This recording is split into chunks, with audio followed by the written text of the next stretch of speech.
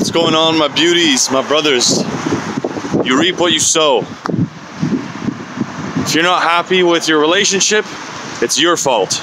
If you're not happy with your money, with your job, it's your fault. If you're not happy with your body, it's your fucking fault. It's your fault. Okay?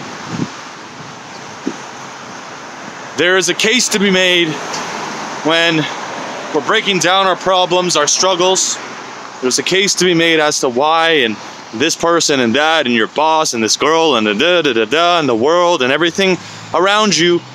At the end of the day, that's not gonna help you.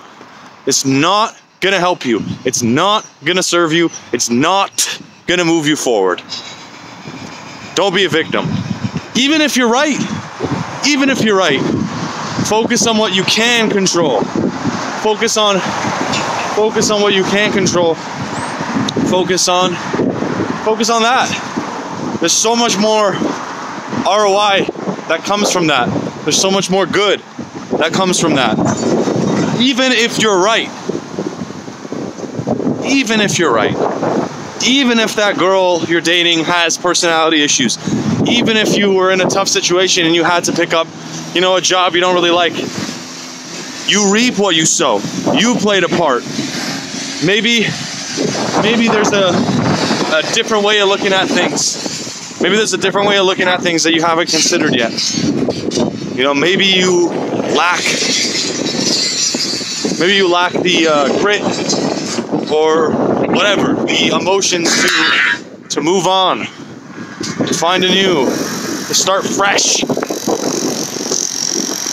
Okay, you reap what you sow. Remember that. I love you guys. I'll be back with a banger, with a banger vid.